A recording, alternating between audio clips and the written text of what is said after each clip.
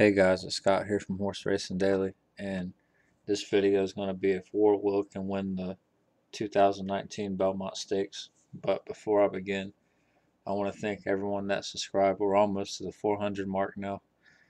Um, Next week, I plan on doing the live stream, and I thought about doing maybe a daily live stream from like 8 in the morning to maybe 10 in the morning on days that the major tracks are running. But I'd like for y'all to give me some feedback in the comments about some different ideas. Would y'all like to see maybe one track a day and I cover that track, or go over various races that y'all want to get analyzed from different tracks, or just give me some ideas of what y'all want to do, because at the end of the day it's about making y'all happy. So whatever y'all can think of, just let me know and I'll try to do the best I can for y'all. But anyways, let's get on to War of Will. And I'm gonna pretty much start my video coverage with the Risen Star, because this horse has raced a lot, but he started his career on turf and he ran decent on turf. He deserved to probably break his maiden, but they've been aggressive with this horse every step of the way. In his maiden race, the got third, but you can see that the very next month they bumped him up to a Grade 1 stakes race, so they obviously was really high on the horse. He finished second by 3/4 of a length. And then they brought him over to Keeneland, ran him in the Bourbon Stakes. He got fourth in that race, but that was a decently paced race. According to Brisnet, it was +6 for above average race. Then they ran him in the Breeders' Cup turf race for juveniles, and he got fifth, but only lost by 3.5 lengths. So he's been very respectable on turf. He probably deserved to have at least 1 or 2 wins.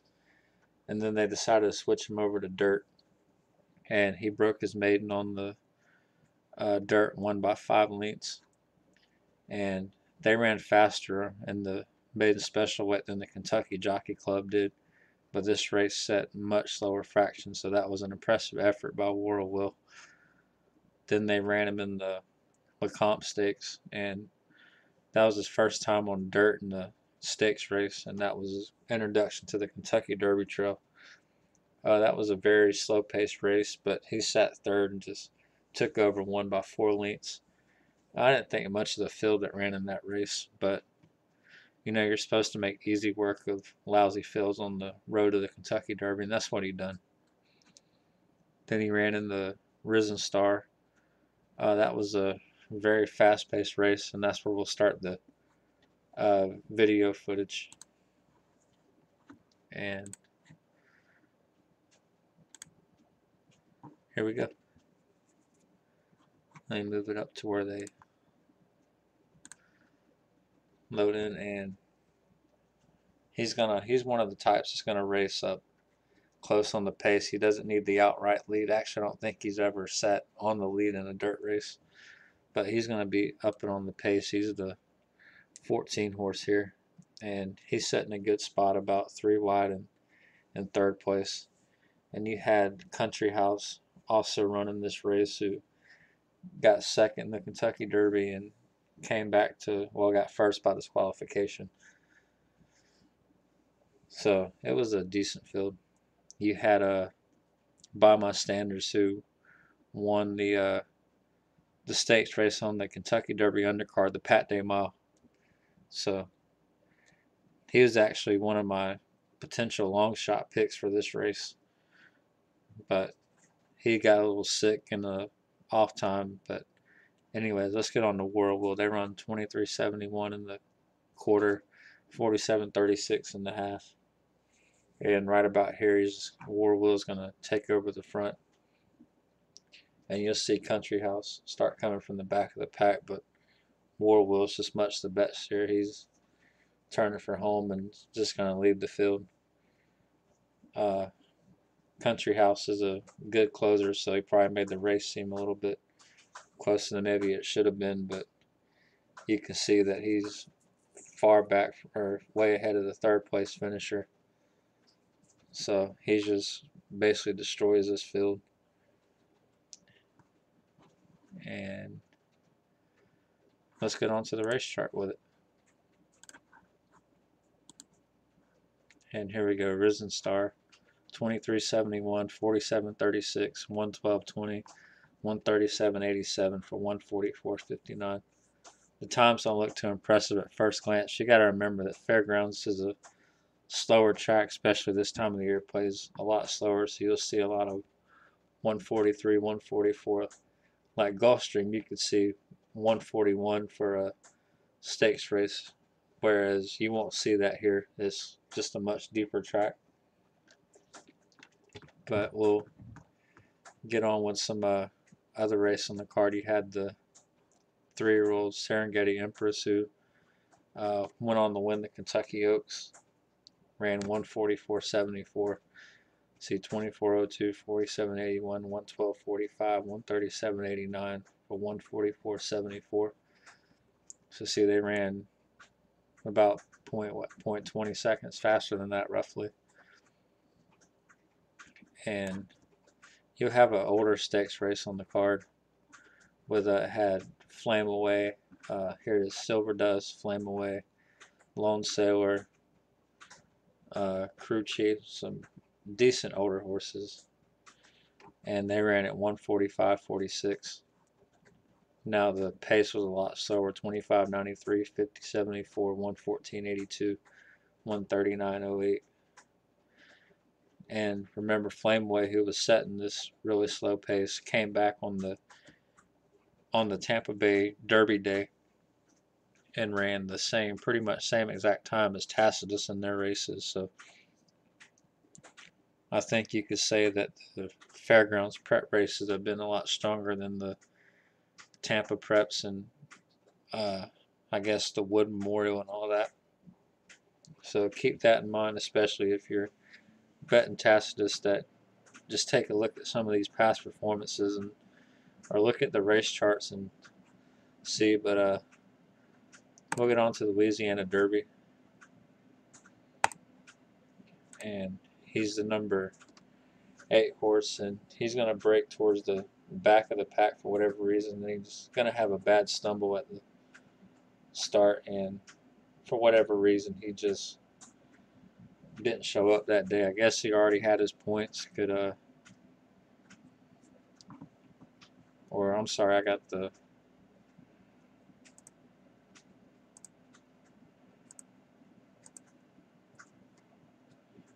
wrong horse, I think.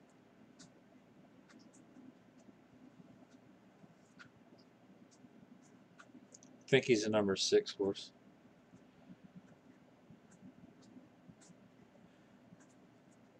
But anyways, he has a bad break and just doesn't do much at all in this race. He I guess you could roll this race out and say that he already had his points. He didn't really need the race. I think they was trying to see if they could take him a little further off the pace. I think they wanted him to break. I don't know if they wanted to break more forward and he just didn't do it, or what. They didn't really. They came out and talked about the stumble, but who knows? Sometimes you can't always trust what the trainers come out and say in the press. But based on what he's done previous, you could throw out that race, and we'll just move on to the Kentucky Derby. And actually, first, before we do that, we'll move on to the race chart for the race, just because you had By My Standards and Spinoff finished 1-2. Country House got 4th, 149.53. And War Will was the favorite in this race at 4-5 odds, and he was the 6th horse in that race. But we'll move up to here's the Fairgrounds Oaks, 144.54, but they ran 24.12, 47.48, 111.86, 137.86, and here 23.63, 47.68, 111.54, 136.84. So it's about the same at the beginning, but the males are going to run faster. But you could say this was I wouldn't say super fast pace, but it was a solid pace, I guess. And that's the turf race. And here's the older horses, ran a mile and an eighth, 151.36. Core Beliefs won that race.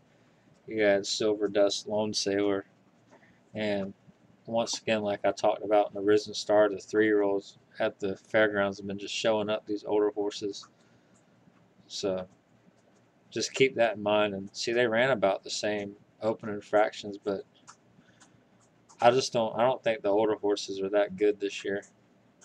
And I think the Louisiana, the fairgrounds prep races have been underrated this year. They haven't historically produced a lot of Derby winners and everything, so they don't get counted on a lot. But I think they've been running some really good races.